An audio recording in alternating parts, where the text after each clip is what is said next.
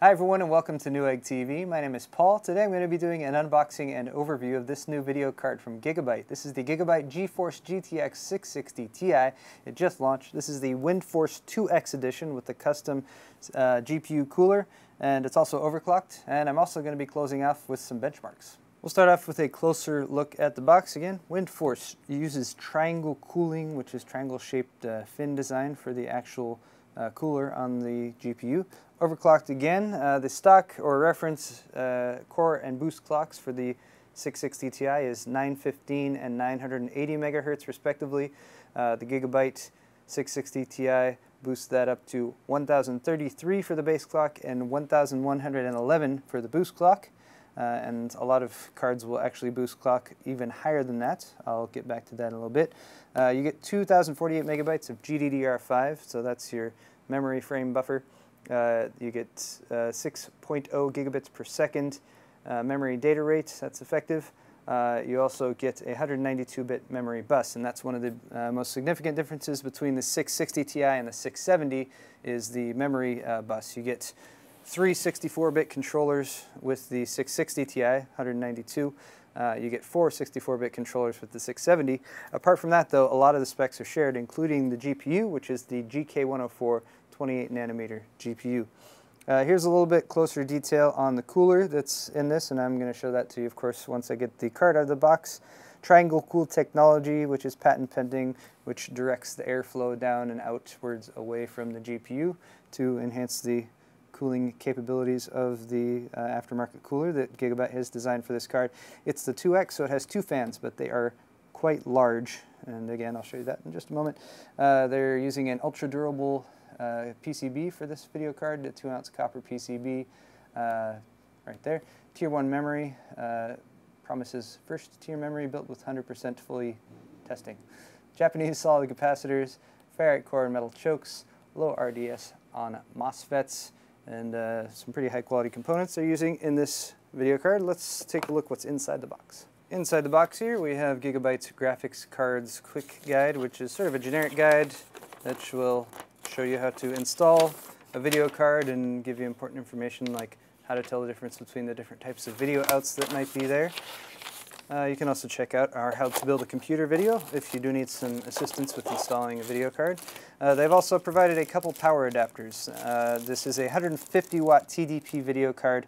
GIGABYTE and NVIDIA are recommending at minimum a 450 watt power supply.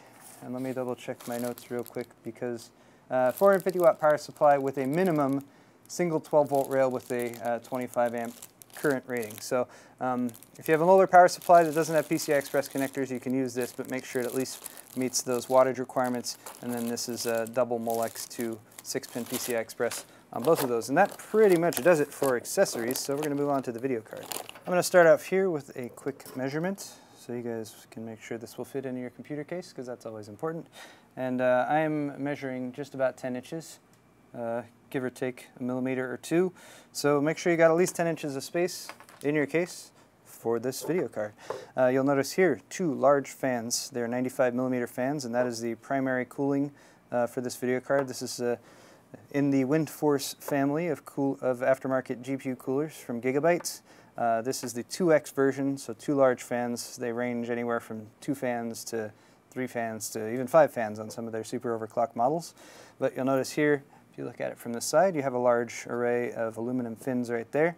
The GPU is going to be right beneath that, so it's going to be pulling up heat. You also have copper heat pipes, 2 on each side, that are providing a little bit more heat dispersion out to the side. So 2 go right there into this array of fins over here, 2 more over here into this array of fins.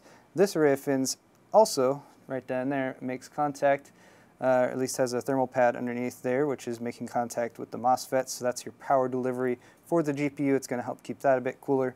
And that's very important, especially for the 600 series, because if you keep the card nice and cool, if you maintain airflow in your case, you'll get good GPU boost speeds, because GPU boost is going to monitor the temperature of your card, and it won't be going up to the maximum allowable by the GPU unless the card stays within the defined thermal parameters. That said, flipping the card over, we can see GIGABYTE has done a custom PCB for this one. It's blue. Here on the back we can see the other side of the GPU. The cooler is mounted with Phillips head screws right there.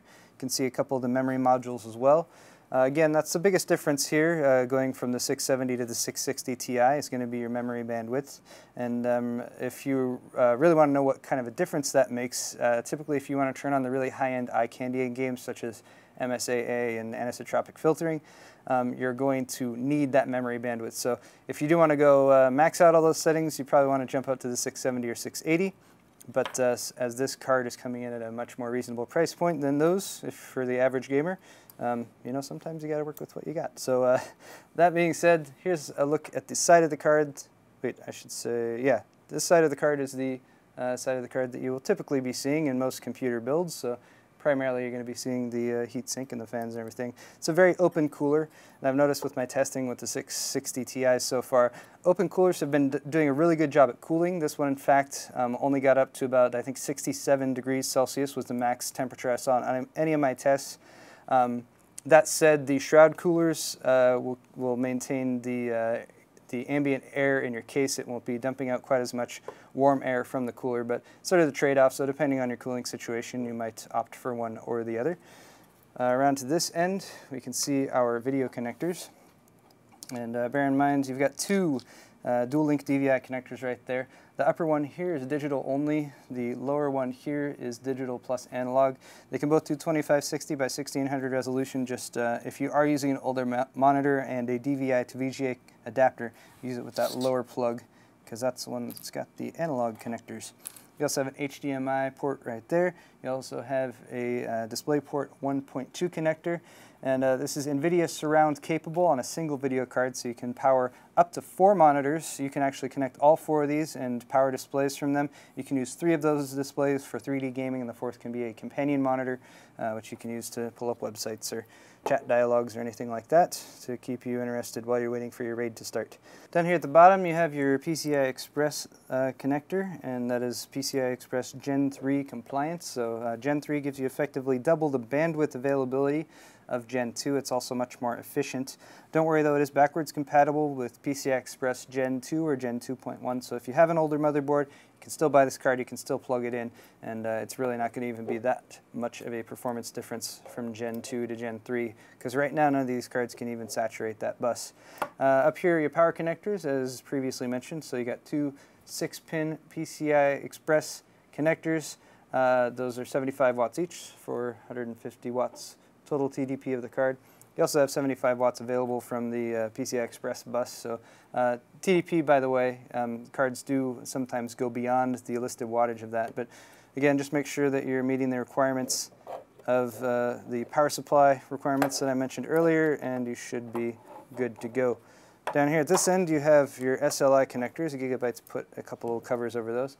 So you got 2 of those. You only need 2 if you're going to go for 3-way SLI, which this video card is capable of handling. You can do 2-way or 3-way SLI with the 660 Ti. But yeah, there's your SLI connector. The GK104 GPU at the center of this, really fantastic GPU. Again, it's the same GPU used in the 670 as well as the 680.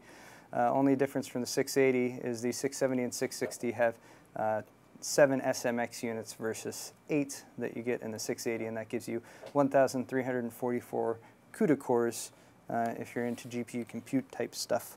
CUDA cores are pretty handy to have lots and lots of.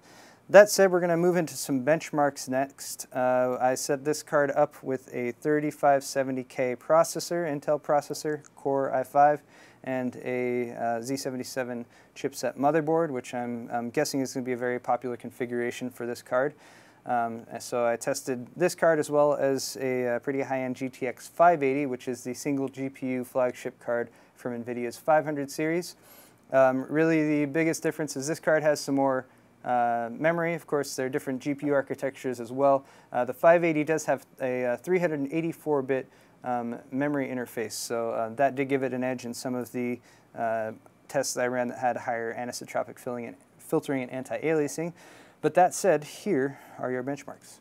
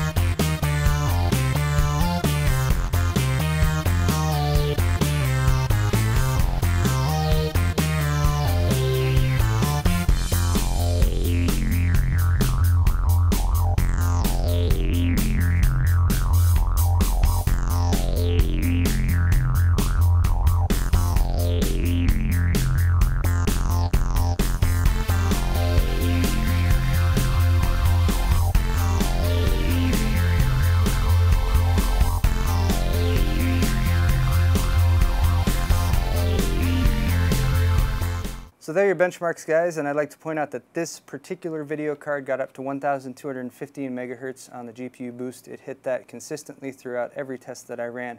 Each GPU is going to be a little bit different, so bear in mind you're going to get at minimum the GPU boost speed that's listed by the manufacturer, but a lot of them can go beyond that.